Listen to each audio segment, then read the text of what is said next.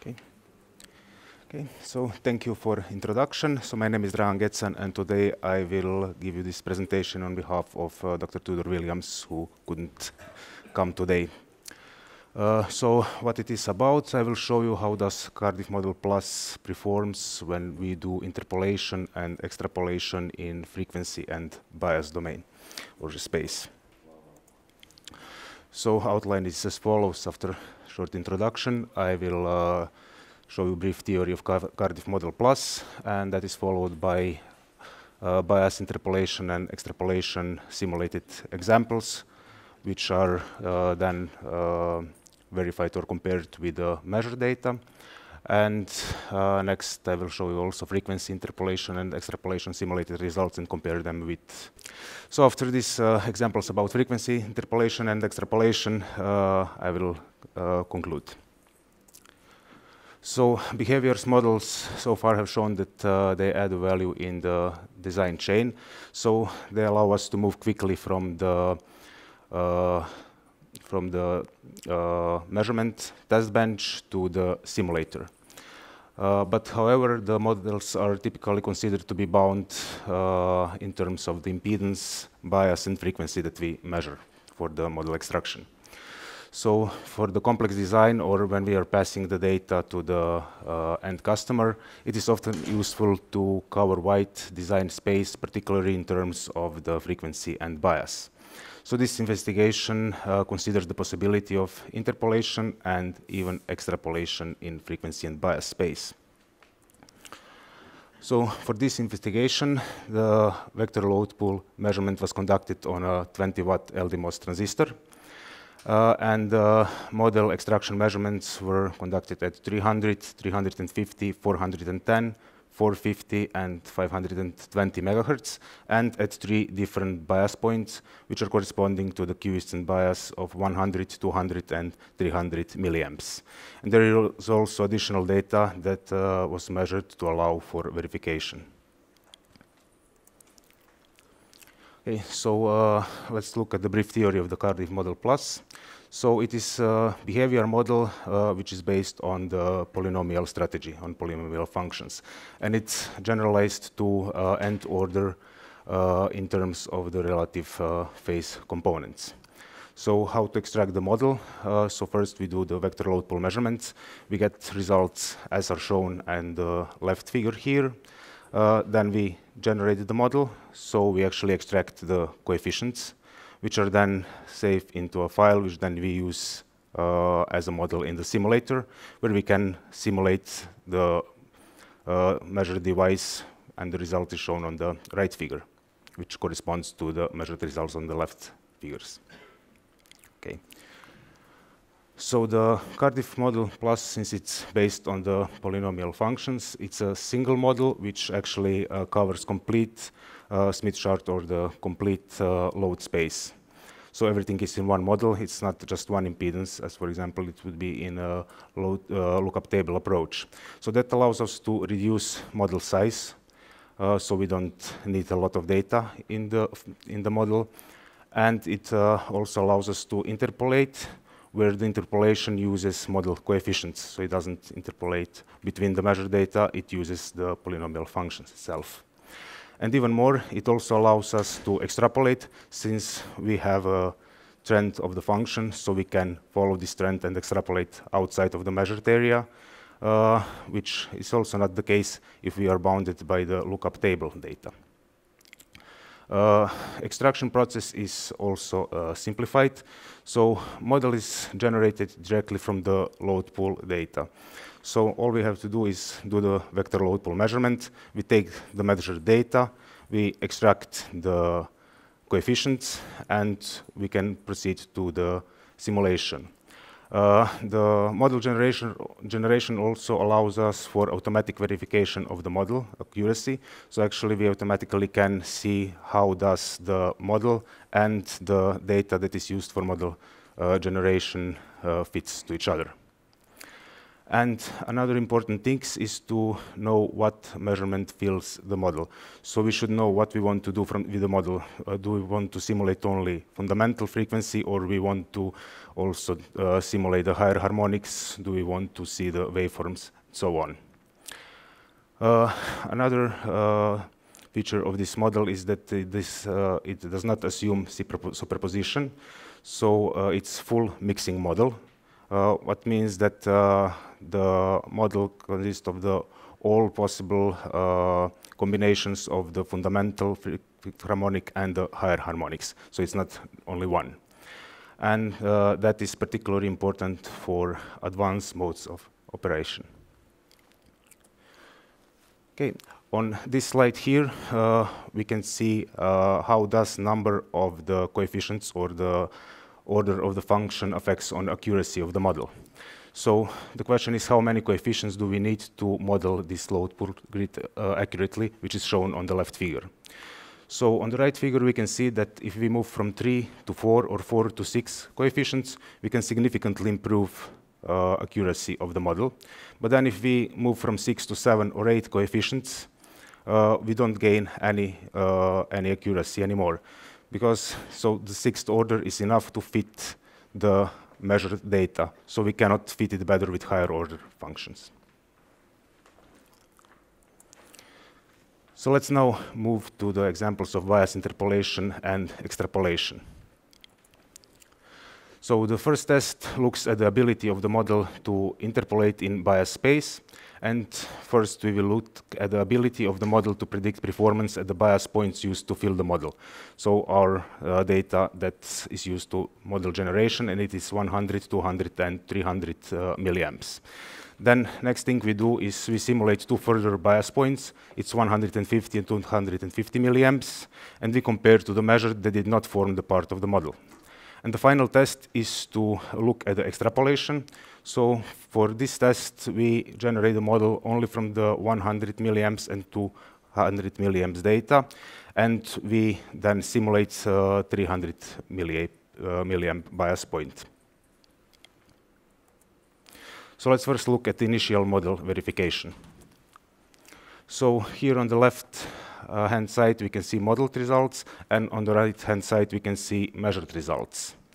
So above, we can see the gain, output power, and power rate efficiency versus input power. And we can see that these curves fit quite well with the measured results. We can only see that the power added efficiency differs slightly for the highest drive levels. Otherwise, the gain and output power numbers or values fit very good. If we look in the impedance space, we can also see that the fit for maximum power added efficiency and maximum output power fits quite well. There is just a small difference, both in the value and in the impedance. What else we can see here, that simulation is done for the more impedance points, so for the wider load space than it was measured. So we can see that model does not break apart if we actually extrapolate outside of the measured impedance space. So it still has sensible results. This is another bias point. So before we had 100 milliamps, this is for 200 milliamps. Here we can again see that power rate efficiency, output power, and gain fits very well. In this case, again, we have slight difference in the power added efficiency for the higher drive level, but the shape of the curve fits very well to the measured results. And in the case of the impedance space, we have some difference in maximum power rate efficiency. It's around 4 or 5 percentage points, but the maximum output power fits, again, very, very well to the measured results. Similar thing we can see for the last initial bias points, 300 milliamps. We have very, very, very good fit in all three cases. So for the power rate efficiency, output power, and gain. And the same is in the impedance space. So very, very good fit. So let's now see how it performs when we try to interpolate. So here we simulate bias points of 150 milliamps, which was not part of the data that makes a model. So we can see that, again, we have quite good fit with the measured results in gain. So for the highest dry level, simulated gain is 8.8 dB, measured is 8.9, output power is 43.7 dBm, simulated measured is 43.8 dBm.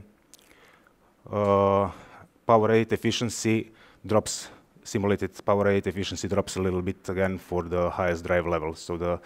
But the rest of the curve fits very well. And again, in the impedance space, we have quite good fit for very good fit for the maximum output power and efficiency, maximum power rate efficiency, but it is slight off in the value and in impedance, but it's not far away from it. So it's very good fit as well. This is another example of interpolation, so 250 milliamps. And here we can see, again, that it works very well in all three cases for the gain, output power, and efficiency. So the curve shape is the same, and the numbers are quite similar. Impedance, again, we have very good match in the maximum output power. Power rate efficiency is slightly off, but it's quite good, actually. And then we have next example, so it is bias extrapolation. So now the model is generated only with the measurement at bias points of 100 and 200 milliamps, and we do the simulation for 300 milliamps bias point. So here the figures are showing original model, which contains measurement of 300 milliamps. We have truncated model without that bias point and measure data. So we can actually see excellent extrapolation performance. Curves are very similar, and the numbers are extremely close also. So we have around, I think this is around 70% power rate efficiency for in all three figures, 43 dBm output power, and around 10 dB in gain for all three cases. In impedance space, again, excellent extrapolation performance. So maximum power rate efficiency is around 73%. Impedances are very close. The same is valid for the maximum output power. So we have a very good matching. This figure here shows the gain curves and compares the simulated curves. So the lowest one is 100 milliamps, upper one is 200 milliamps, which are forming the model, and the highest one is 300 milliamps gain, so this one is extrapolated. If we compare that with the measured data on the right side, we can see that it fits extremely good, so the trend and the shape of the curves is very similar. So now let's move to the frequency interpolation and extrapolation. So here we first look at the ability of the model to predict performance at the frequency points used to fill the model. So this was 300, 410, and 520 megahertz. And then next what we do is simulate interpolated frequency points 350 and 450 megahertz, and we compare them to the measured results. And the final test is to look at the extrapolation. So here for this test, the data that fills the model is 300, 350, 410, and 450 megahertz. And then we simulate the at frequency of 500. Actually, it will be 520 megahertz. And then we repeat that at the bottom end of the band. So let's look at the initial model verification. The bias point for all these cases is 100 milliamps. So for initial case, we can see that simulated and measured maximum output power and simulated and measured maximum power rate efficiency fits extremely good. We have almost the same numbers here. And then let's look at the interpolation verification. So for 350 megahertz interpolation, we can see that the fit between the gain and output power is very good. And for the power edit efficiency, it fits well until the last point or the highest drive level. So here drops for a couple of percentage points, like it's actually 2 percentage points. In the impedance space, we have quite good match, 77.9% power edit efficiency. It's simulated, and 78.4 is measured. Output power, we have 43.9 dBm simulated and 43.8 measured. In terms of the impedance as such, we also have very good match. 5 minutes. Okay. So here is another frequency interpolation example at 450 megahertz. We can see the same trend, so very good fit for the gain and output power, very good fit for the power edit efficiency, only the last point or highest drive level differs, it breaks apart a little bit. In impedance space, we have, again, very good match. It's not as well as at 350, but it's really not far away. So let's now look frequency extrapolation. So in this case, we simulate 520 megahertz when the model is generated with fewer frequency parts. So the 520 megahertz is removed from the model generation. So here again, we can see the original model simulation results, truncated model results, and measured data. So we can see again that gain and output power performs quite well, and really power edit efficiency is dropping significantly for the last or for the highest drive level. And the reason for that is shown in the next slide, or explained a little bit more. So what happens at 520 or at 450 megahertz, the power sweep is not as high as we sweep here. So here we sweep input power up to 38 dBm, and measurement at 450 megahertz, which is part of the model, is up to approximately 36 dBm. So actually what model does when it comes to 36 dBm, if we go further, it doesn't fit very well anymore. So that actually tells us that it is important to do the power sweep as high as we want to simulate later. So we need, in this part, we cannot get out of the measured data or what we have in the measured file. And now we can check frequency extrapolation at the low frequency end. And here we have very good extrapolation performance. So now the frequency that we simulate is 300 megahertz, and our model contains the input power levels that are used here. So we have measurements up to around 34 or 36 dBm, and here we simulate up to 32 dBm. And we can see that gain, output power, and efficiency fits very well to the measured result. The same in the impedance space. We have very good extrapolation performance in within the original truncated and measured data. So the maximum power rate, efficiency, and output power is quite similar. And in the end, to conclude, so these investigations have shown that the interpolation of the Cardiff Model Plus gives excellent performance in both bias and the frequency space. While care must be taken with extrapolation, it is shown that it is possible to get very good result in extrapolation provided the data integrity, if the data integrity is maintained.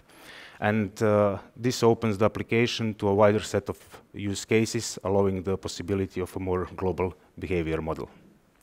Thank you for attention.